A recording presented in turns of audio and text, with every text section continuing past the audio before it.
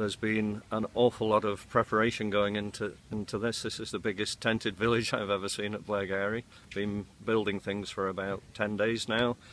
And over the weekend we've had a lot of children here with the ClubGolf programme, which has been great, but today and tomorrow it really kicks into gear. We've got somewhere between 200 and 300 children an hour coming for lessons and then to go out and watch the golf, so that's just going to be absolutely fantastic, and hopefully we can inspire a future generation of golfers.